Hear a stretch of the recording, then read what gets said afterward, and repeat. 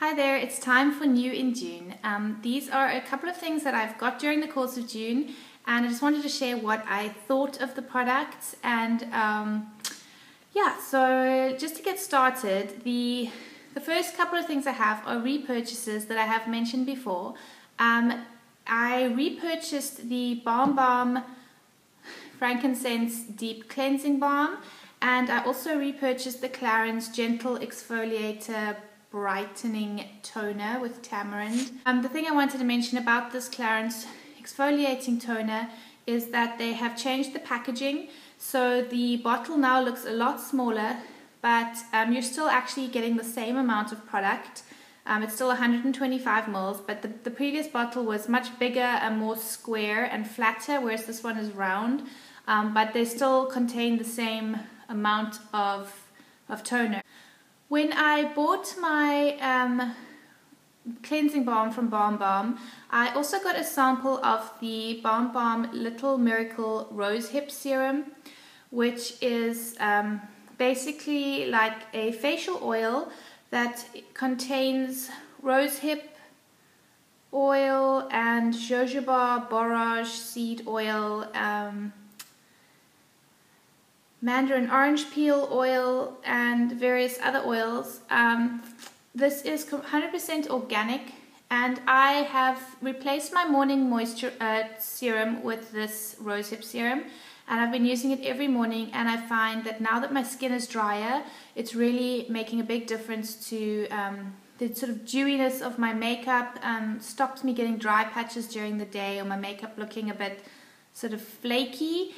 And I've really enjoyed this. I did mention it in my product samples and minis video, so I'm not going to say any more about that. I got 3 new lip colors in the course of June. 2 of them I ordered from Red Square online when they had a 15% off sale. The first one, which had been sitting in my online shopping basket for quite a while, is the Clarins Instant Light Natural Lip Perfector. I got it in shade 1, which is Rose Shimmer. They don't actually contain any shimmer, so their names are slightly misleading. I've owned this exact product in the past and I loved it, and I think I actually had 2 tubes that I used up completely, so that attests to how good they are, because I remembered how much I enjoyed this lip gloss. It's a really sheer wash of color, but totally non-sticky and very moisturizing, so it is a lip balm, lip gloss hybrid. The color is very natural looking and just enhances your natural lip color, and so I'm really glad that I repurchased this. I'm probably going to get 1 or 2 more shades because I'm just really enjoying it. And then in order to get free shipping, you have to spend 350 Rand. So I added another lip product into my cart to qualify for the free shipping, and I decided to go for the Clinique Long Last Glosswear in Guavagold. As you can see, this is like a really pretty peachy pink, and it's got this really pretty gold pearlescent shimmer in it. So I thought the color was really unique. That is what I like the most actually about this product, is the color. You can layer it over pink or peach or whatever color lipstick, and it will change the color of the gloss. So the applicator is nice. It's got the little doe foot applicator. The thing that I want to note about this gloss is that it is super sticky. So this is probably the goopiest, stickiest gloss that I've worn in a long time. If you don't like sticky gloss, then you're going to want to avoid these Clinique Long Last Glosswares. But on the upside, because it is so sticky, it is very long lasting. So I can apply this and hours later I'll still have some shine and a hint of color on my lips.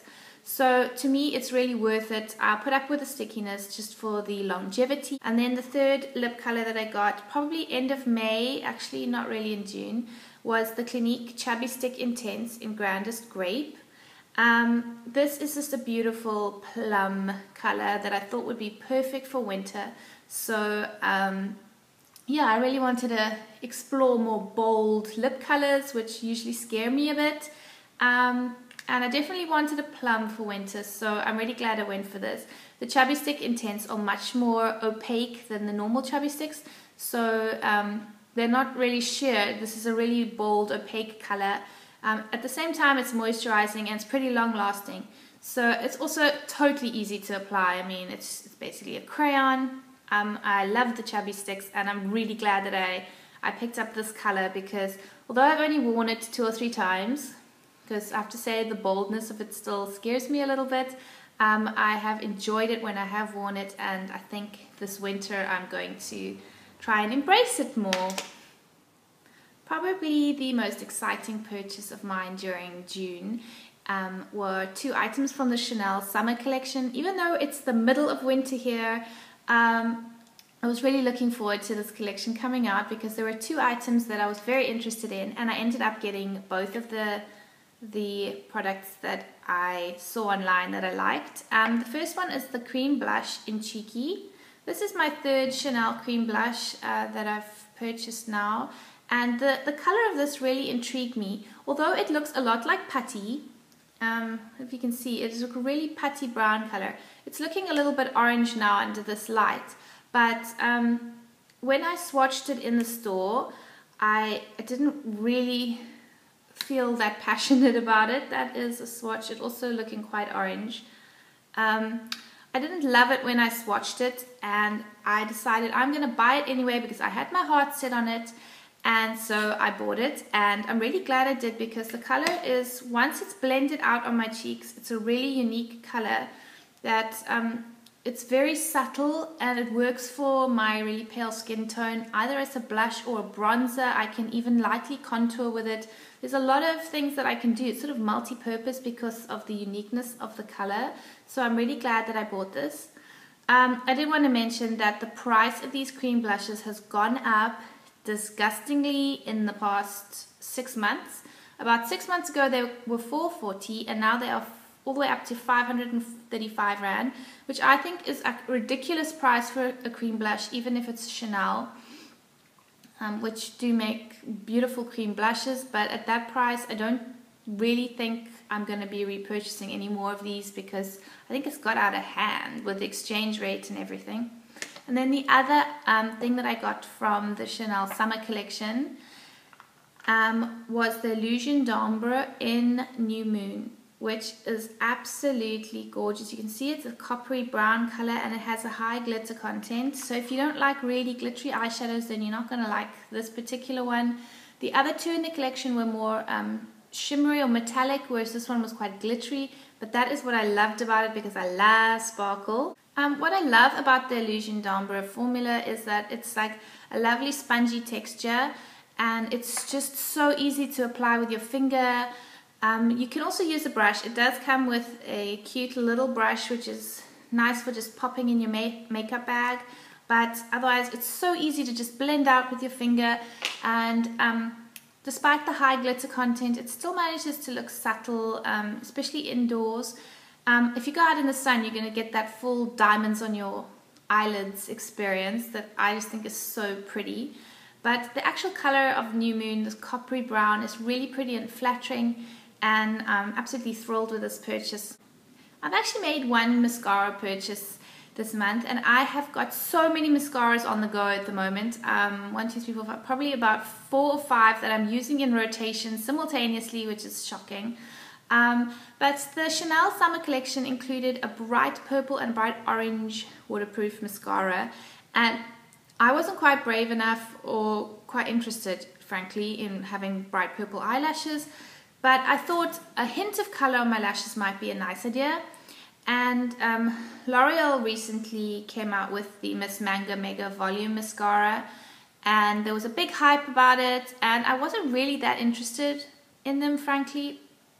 But they do a purple version, and sort of the Chanel purple mascara sort of encouraged me to think about purple in a mascara. And I heard really good things about this mascara, so I thought, you know, it's pretty inexpensive, so I'll just pick one up and see how I go with it. That is what the purple mascara looks like. Yeah, I've used this a couple of times, and I have to say that I really like the wand. It's just so soft and gentle to apply. It's not going to poke you in the eye. It's not one of those hard plastic bristle ones. And the purple is really subtle. So I'm actually wearing it today and you can't even see that my lashes are purple. It's a very, very, very subtle purple, so I like that about it, and I actually I like the way it looks on my lashes, the look. But as you can see, I think it's got quite a nice effect on the lashes. So I'm glad that I picked this up. It was inexpensive and it's a bit of something different. My first non-black mascara, and I can really recommend this. Some people hate them and some people love them, so I suggest giving them a try, because I think they're 129 Rand, so it's really worth it. If you hate it, you can pass it on to a friend or something. And then the last thing I wanted to mention, there are 1 or 2 other things that I have ordered or I'm still waiting for and should arrive this week.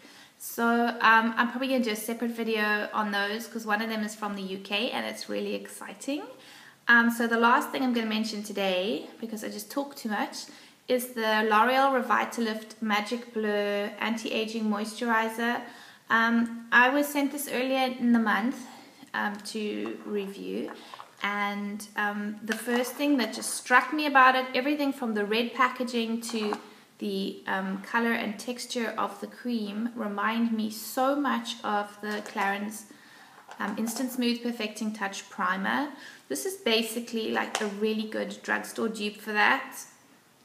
The way it feels when you're applying it onto your skin is almost identical. So if you're interested in the Clarins primer and it's a bit pricey, I think that's about $3.50.